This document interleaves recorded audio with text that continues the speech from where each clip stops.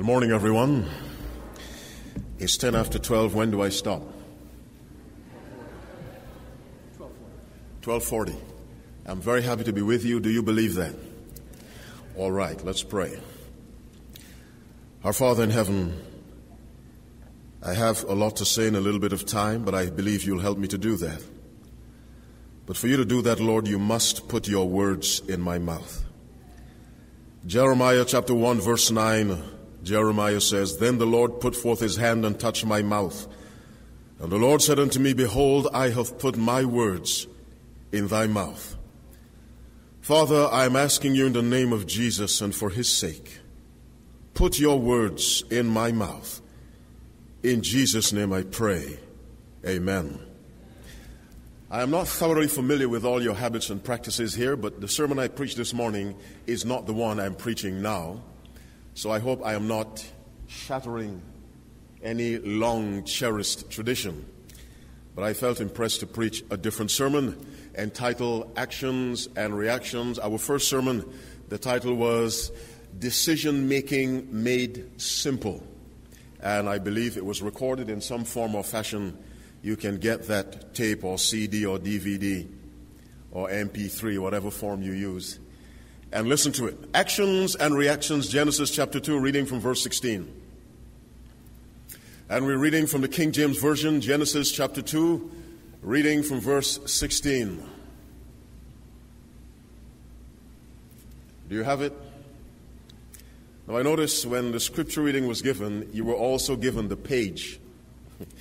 Now, I don't want to comment too harshly, but there was a time when you did not have to give a page number to an Adventist congregation. Any book you told them, they found it in seconds. I'm not sure what happened over the years and decades, but now we have to give the page. Perhaps in 10 more years, we'll send someone from the pulpit to help you find the book. But for now, it is Genesis chapter 2, reading from verse 16. The Bible says, "And the Lord God commanded the man, saying, Of every tree of the garden thou mayest freely eat, but of the tree of the knowledge of good and evil thou shalt not eat of it, for in the day thou eatest thereof thou shalt surely die." In this passage is embedded a principle that is of divine origin. It is a law that cannot be broken. There are many laws in nature.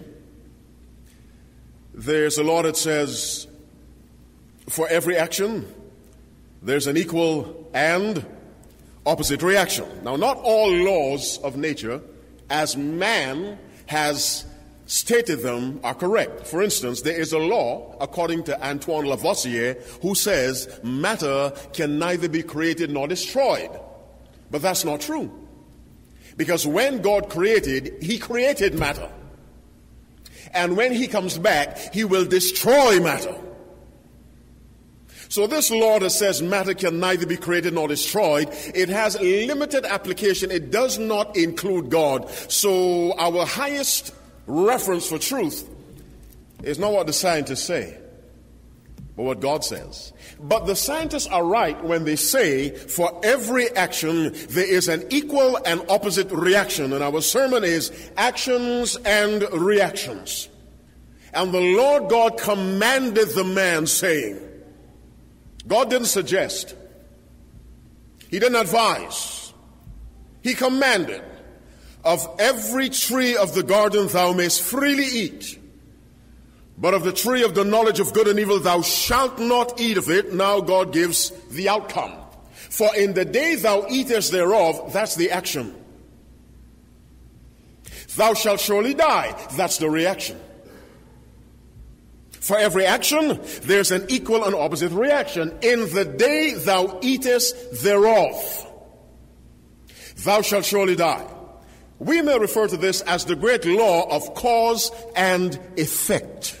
Now, I hope you're listening.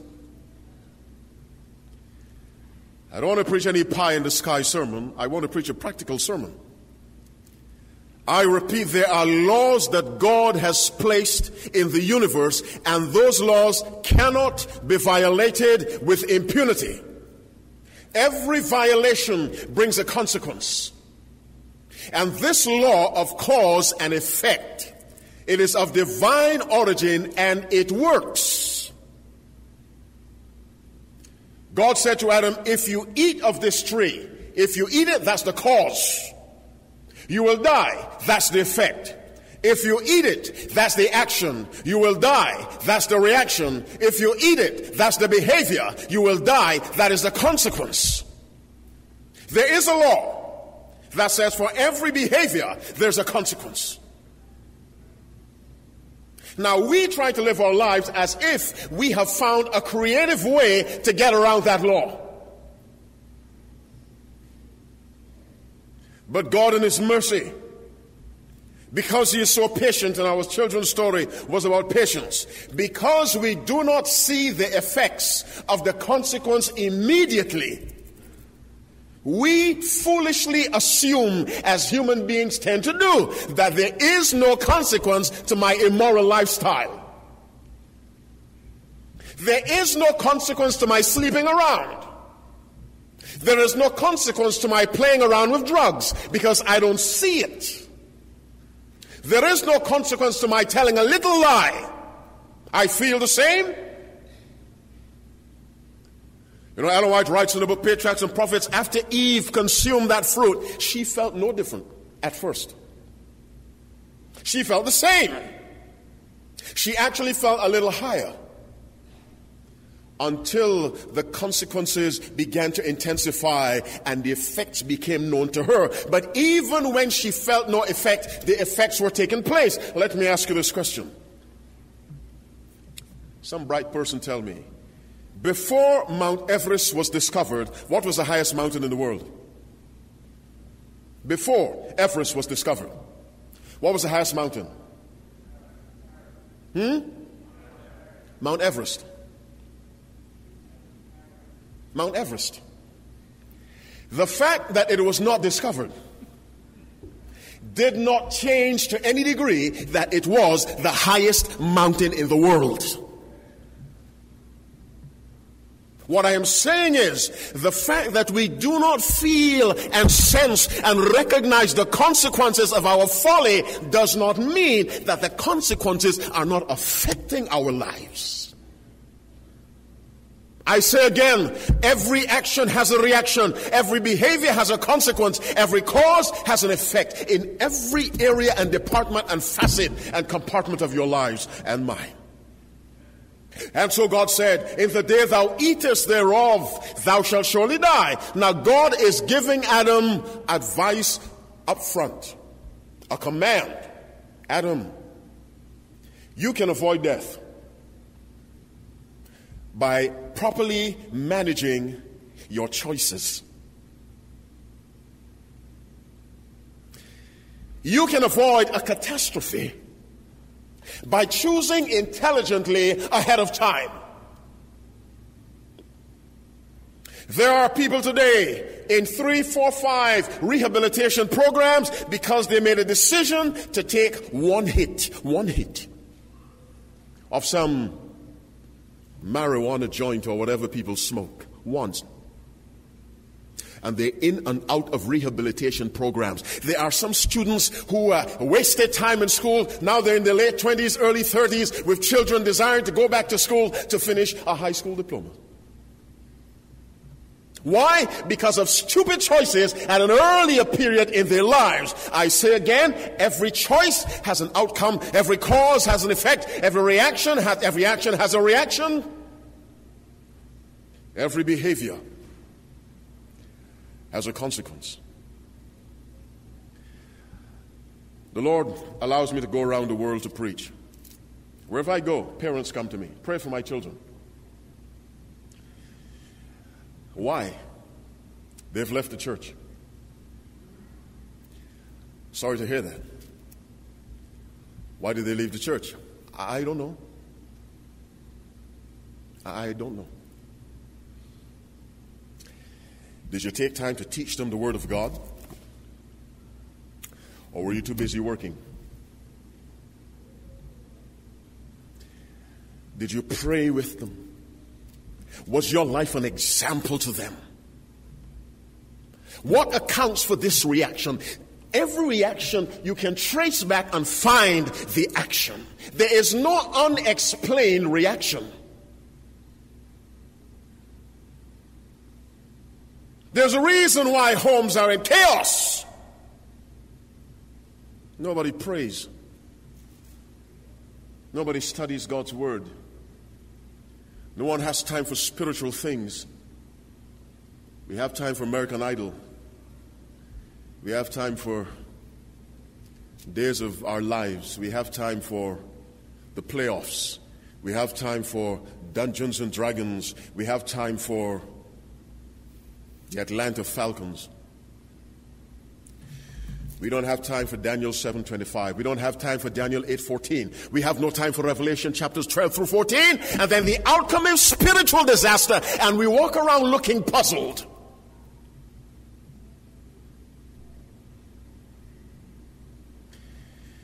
Genesis chapter 3, go there with me, reading from verse 1 as we continue actions and reactions. It's now 20 minutes after 12. Genesis chapter 3, reading from verse 1, the Bible says, Now the serpent was more subtle than any beast of the field which the Lord God had made. And he said unto the woman, Yea, hath God said, Ye shall not eat of every tree of the garden? And the woman said unto the serpent, We may eat of the fruit of the trees of the garden, but of the fruit of the tree which is in the midst of the garden, God hath said, Ye shall not eat of it, neither shall ye touch it, lest ye die.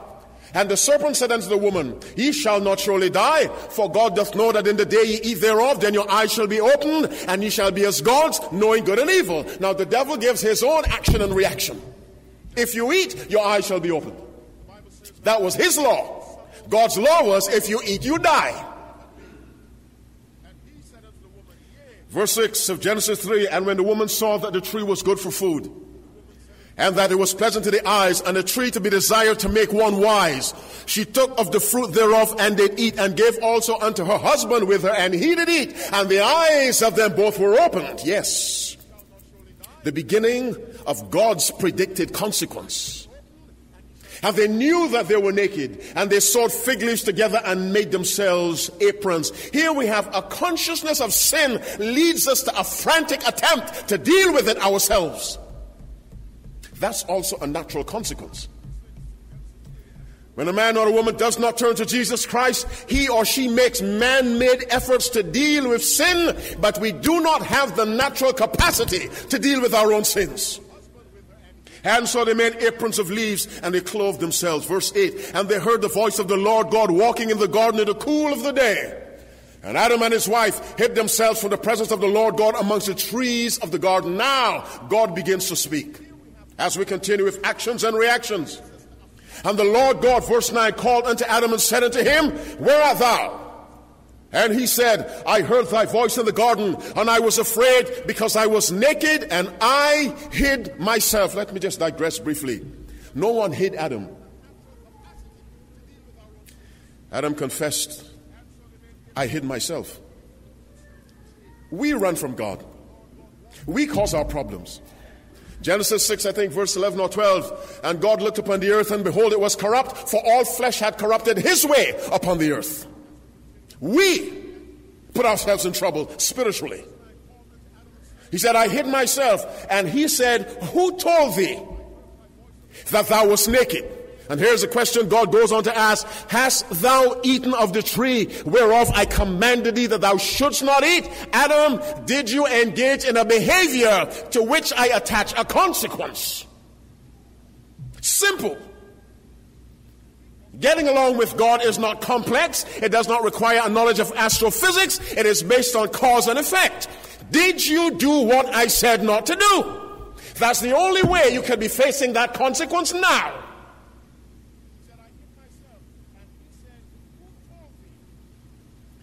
Many young people wish they would do what their parents said.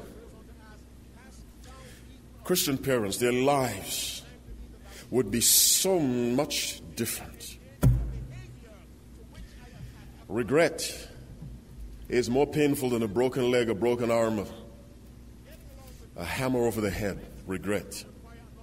And regret is a product of the consequences of unwise choices. Hast thou eaten, Adam? Did you do opposite to what I told you to do? That's the only way you can know that you're naked. You're full of shame and disgrace. You are now reaping the consequences of an action I counseled you against. There are some Christians who believe they can be Christians without studying the Word of God. Impossible. You can be a church member. You cannot be a Christian.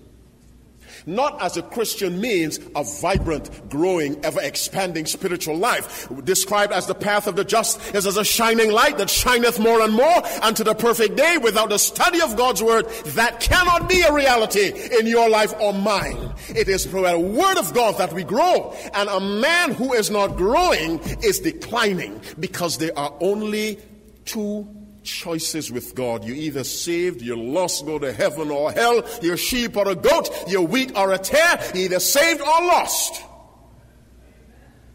If you're not growing, I say, you're declining. You cannot stand still with God.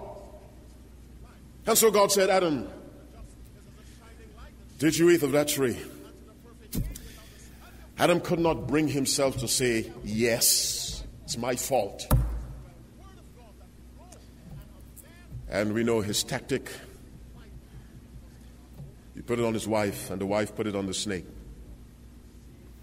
Poor snake had no one to put it on. Go to Genesis chapter 4. I am tracing this principle in the early chapters of Scripture. Genesis 4, reading from verse 1, as we continue actions and reactions. It's 25 after 12. The Bible says, and Adam knew Eve his wife, and she conceived and bare Cain, and said, I have gotten a man from the Lord. And she again bare his brother Abel. And Abel was a keeper of sheep, but Cain was a tiller of the ground. And in process of time it came to pass that Cain brought of the fruit of the ground an offering unto the Lord. And Abel he also brought of the firstlings of his flock and of the fat thereof. And the Lord had respect unto Abel and to his offering. That's a reaction from God to an action carried out by a human being. Listen again. And Abel he also brought of the firstlings of his flock and of the fat thereof, and the Lord had respect unto Abel and to his offering. That's one reaction. Here's another reaction from God in verse 5. But unto Cain and to his offering he had not respect. Why? Abel brought the proper offering with the proper spirit. Cain brought the wrong offering, the wrong spirit, and he reaped a negative reaction from God. It is consistently the reaction you and I will get from God when we bring the wrong offering with the wrong heart. No respect from God. Abel brought the right offering with the right heart, and he got from God the response we all desire. God respected him and his offering. Verse 6 of Genesis 4. And the Lord said unto Cain, why art thou wroth? You see, God's principles are so simple. It's almost as if God can't understand why Cain is upset. Cain, you went contrary to my advice. You know the kind of offering I want. You brought the wrong offering. You got the appropriate response from me. Why are you mad? Why art thou wroth? And why is thy countenance fallen? And God goes on to say in verse 7 of Genesis 4, if thou doest well, that's a choice, that's a cause, that's an action. If thou doest well, shalt thou not be accepted? That's my reaction. Am I making sense to you? I don't know why we believe getting along with God is so difficult. It is simple. Cause and effect. If you have access to Ellen White's writings, punch in cause and effect. See how often she uses it. She says even the brain, when the stomach is upset, the brain reasons from cause to effect to determine why the stomach is upset. You're flunking out of school, reason from cause to effect. You're not flunking because you're an idiot. You're flunking because you're doing things that are counterproductive to the reason why you're in school at so much expense to your hardworking parents or the government. So God said to him, if thou doest well, that's the cause, that's the action. Wilt thou not be accepted? And if thou doest not well, sin lieth at the door, and unto thee shall be his desire, and thou shalt rule over him. God made it clear. Cain, listen, don't be angry with Abel. You do what Abel did, you'll get from me what Abel got. It's not that God preferred Abel over Cain. God respected Abel's reaction to God's word. My beloved brothers and sisters in this church, it is as certain as the night following the day. If we engage in the right actions, if we make the right choices, God will manage the outcome. And the outcome will be blessings, because there will be outcomes that are in favor with God.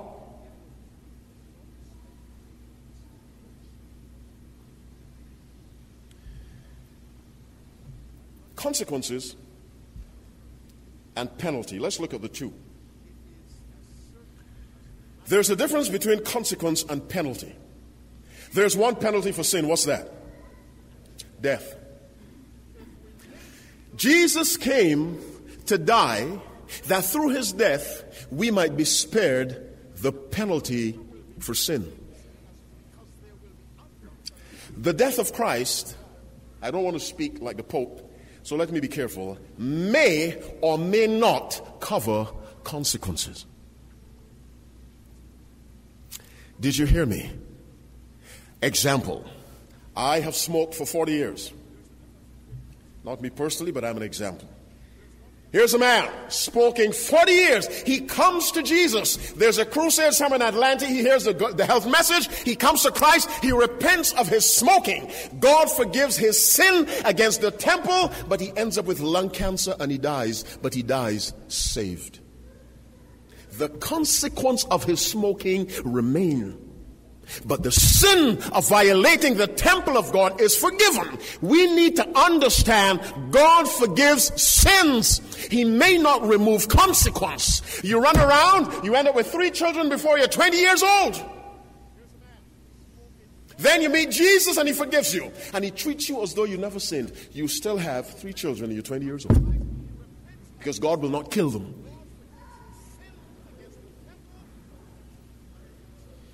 Am I being too harsh? Let me give an example before I end. It's 12:30. Go with me to Luke chapter 23. Reading from verse 39. As we continue, actions and reactions. Luke 23, reading from verse 39.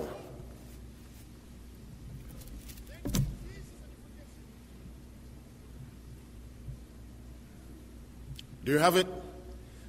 I didn't give you the page. Do we have it? The Bible says, and one of the malefactors which were hanged railed on him, saying, if thou be Christ, save thyself and us. But the other answering rebuked him, saying, dost not thou fear God, seeing thou art in the same condemnation. Verse 41, and we indeed justly, for we receive the due reward of our deeds, but this man hath done nothing amiss. Verse 42, and he said to Jesus, Lord, remember me when thou comest into thy kingdom. This is a plea from the sinner to God. Save me. And God never says no. Verse 43, the Bible says, and Jesus said unto him, verily I say unto thee today, you can take these words to the bank. Thou shalt be with me in paradise. Was that man saved? Yes or no? Did Jesus take him off the cross? He left him on the cross. Why? He had been a thief. He had been a breaker of the law. He had violated the law of the land, and there are consequences that must be paid. Jesus saved him, but left him on that cross. You pay.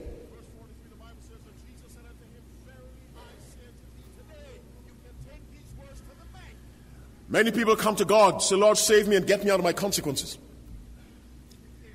God may or may not. That's up in the air. What is certain, He will forgive your sins. Listen to me.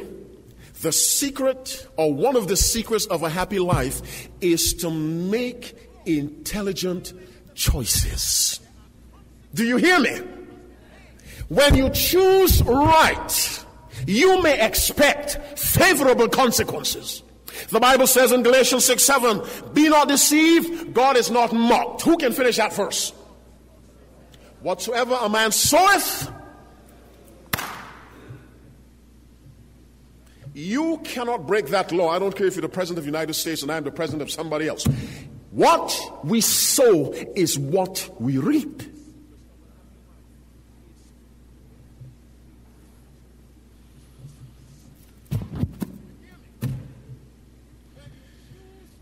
I have a theory. Everyone has theories, so I came up with one. My theory is I call it SIDS. Self-inflicted difficulties. S-I-D with a small s. It is my observation all my years of preaching and counseling people. My guess is, it's an unscientific survey, but I like it. 80% of the problems people have, who can finish that for me? They bring on themselves.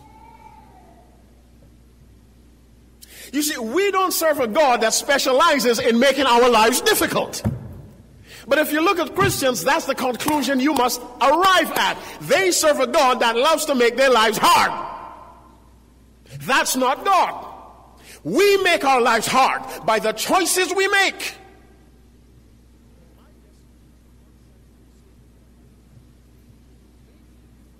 One of the things that burns me up, particularly when I go overseas, talking to this lady, Pastor, pray for me. Of course. Why? My husband won't come to church. Oh. Why would a nice Seventh-day Adventist like your husband not come to church? He's not Adventist. Oh. Why did he leave the church?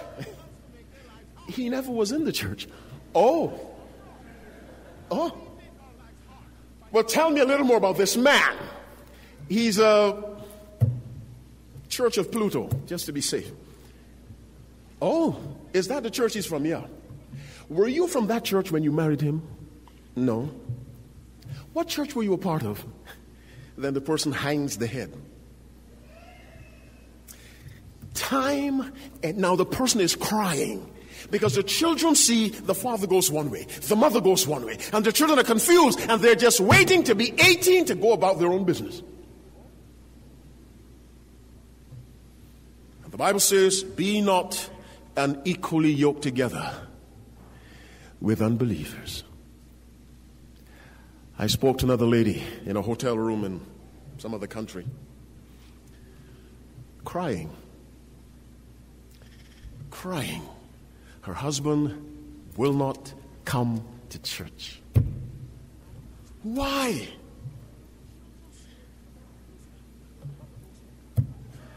Why would a nice Adventist like your husband not come? He's not Adventist. Why did he leave the church? He was never part of the church. What am I saying? We allow ourselves to be driven by the forces of society which say you're 21, get a husband. Any way you can. So we put up our antennas and we go looking for a man. Man comes around the corner and we say, thank you, Jesus. And then 10 years later we're crying, we're in counseling, we're losing our minds. Children are psychotic. Why? An unwise choice not connected with God's word whatsoever. Now, can God forgive? Yes. Can God help you to manage this mess? Yes. Will He remove all the consequences?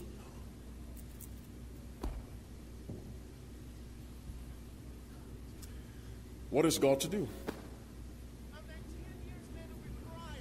What is God to do? My brothers and sisters, I do not want to leave you depressed or oppressed.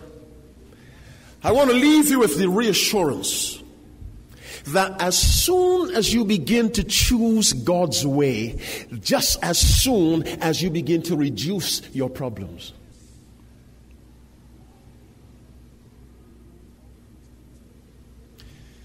This is where you go for direction and counsel, for choices in every area of your life. Here, not the Wall Street Journal, not the National Enquirer, not your friends. Here. And I get a little worked up because I don't understand why a people known as the people of the book will ignore this.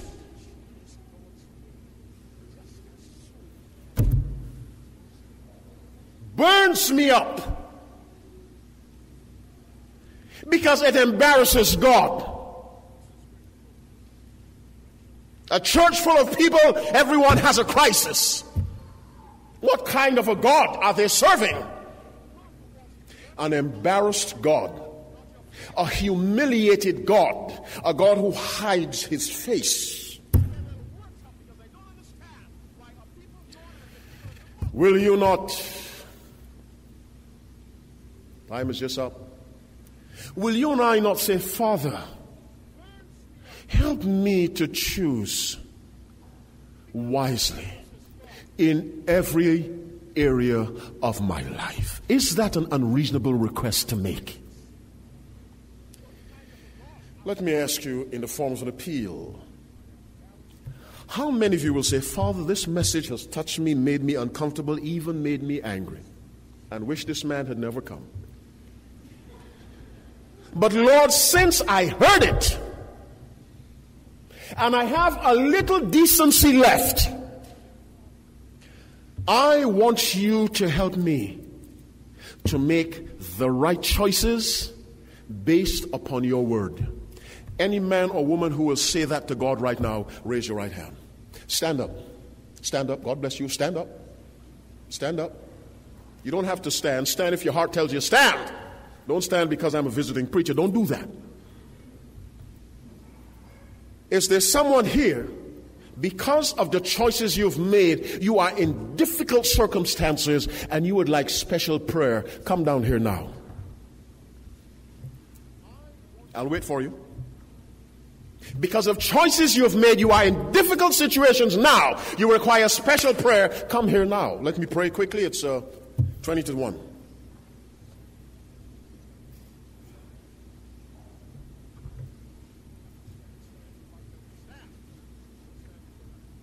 Who else?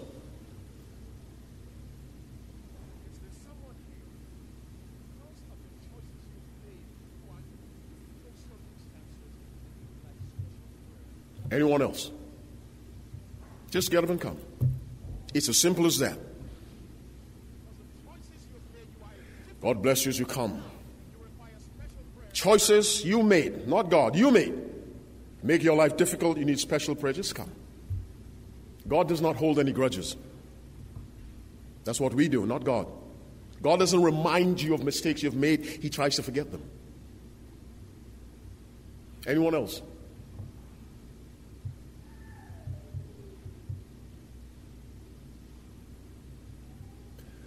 Every head bowed, every eye closed. I'm praying for this special group first. Dear God, I am your son. I am your servant for this hour. And I believe, Lord, you gave me this message because I had someone else on my mind, another message to preach, and you gave me this one for reasons best known to you. Father, in preaching, I might have appeared to be angry, but Father, let my brothers and sisters know I spoke out of a heart of love. Lord, assembled in your presence are those who have come to my appeal. If they have made unwise choices and are suffering as a result, they have come in response to this appeal. And I am asking you, Father, in the name of Jesus, please. You have a reputation for being merciful. To whatever degree you see fit there, God, undo the catastrophic consequences that have come as a result of the unwise choices. Father, lessen the severity, I pray, as an act of mercy. And open their eyes, Lord, that they from this day forward may make choices that bring a smile to your divine face and blessings from above. Put hope in their hearts that will instruct them in dark times that this is possible through Jesus, and that they may try to make it one more day. Father, for the larger congregation that stood, I'm praying in the name of this same Jesus. Lord, help us to stand by our decision to choose wisely. In the smallest matters, Father, let us choose wisely based on your word. Because we know that a little leaven leavens the whole lump. So help us, dear God, to choose based on your word, knowing that if we choose in your direction, the result will be blessings. Oh, Father, bless this church, bless the leadership, bless the young, the old, bless every person connected with this body. Let our lives so be changed by the presence of Christ that when you come, you may find us without the loss of one, safe to save. I offer this prayer from my heart, dear God, from my heart. In Jesus' name and for his sake, let God's people say with me, amen and amen. God bless you. God bless you. One day at a time, choose wisely, keeping in mind that every action has a reaction. God bless you.